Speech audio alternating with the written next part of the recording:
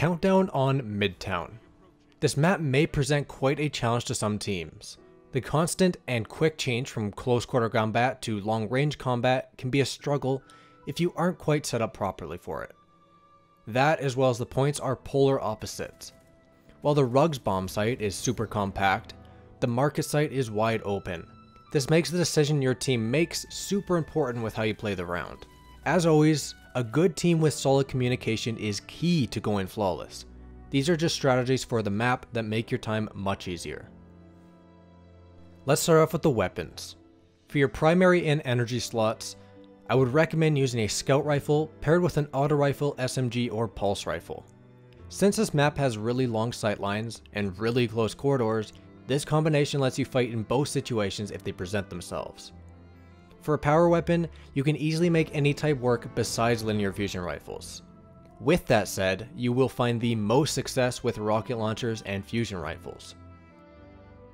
For defense, it sometimes gets tricky predicting what way the enemies are going to push. To aid in this, send 2 or 3 people to the left Rugs bomb site just to keep an eye on it. The remaining 1 or 2 members should head to the right just to see if red appears on their radar.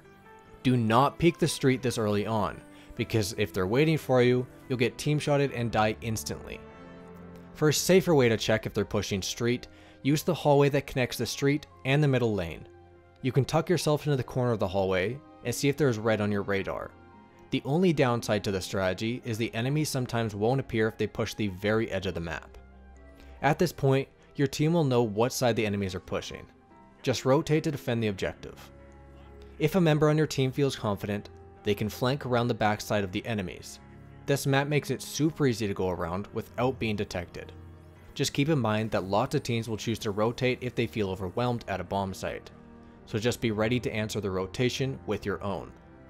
That, and it's very possible enemies will try to flank your team, or push both bomb sites with 2 members each. Just answer this by keeping 2 of your own members on either side.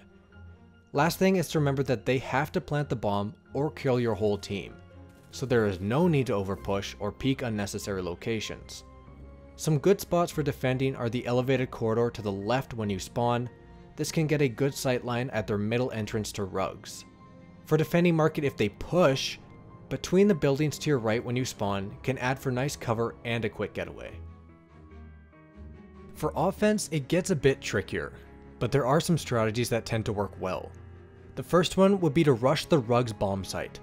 Rugs is closer to your spawn and has more cover on your way there. If you're able to get there quickly and get the charge planted, then the only thing you have to worry about is defending it.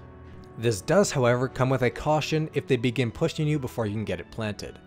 This only works if you're able to get a few seconds of free time before all 4 of them notice and start to push you.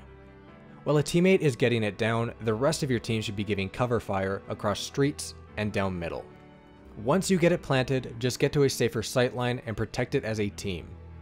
In most cases, the enemies will push from their spawn street, the middle staircase, and the chance of flanking around from your spawn area.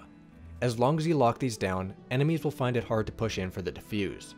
A second option is to take the path all the way to the left and follow the ledge.